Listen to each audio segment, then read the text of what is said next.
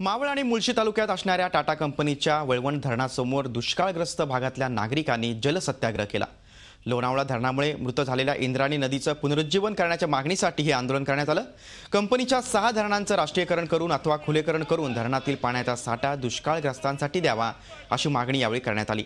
टाटा कंपनीने कोणत्याही प्रकारची रॉयल्टी न भरता भीमा खोऱ्यातील पूर्वेकडे वाहणाऱ्या लोकांच्या हक्काचं पाणी अडवून ते पश्चिमेला वळवले। त्यातून टाटा कंपनी 455 मेगावॅट वीज निर्मिती करते। मुंबईमधील 4.5 लाख ग्राहकांना ही वीज विकण्याचा उद्योग करीत आहे अशी माहिती जलअभ्यासक प्रफुल्ल कदम यांनी दिली।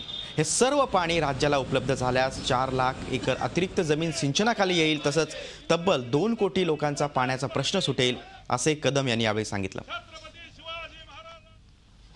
हा सगळा व्यवहार आहे तो राज्यघटनेच्या कलम 38-39 च्या विरोधात आहे, जलनीतीच्या विरोधात आहे, जलसंपत्ती प्राधिकरण 2005 च्या विरोधात आहे, इलेक्ट्रिसिटी ऍक्टच्या विरोधात आहे, त्याचबरोबर पर्यावरणाच्या विरोधात आहे।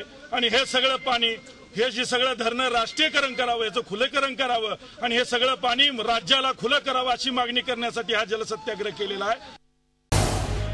झी 24 तास रहा एक पाऊल पुढे।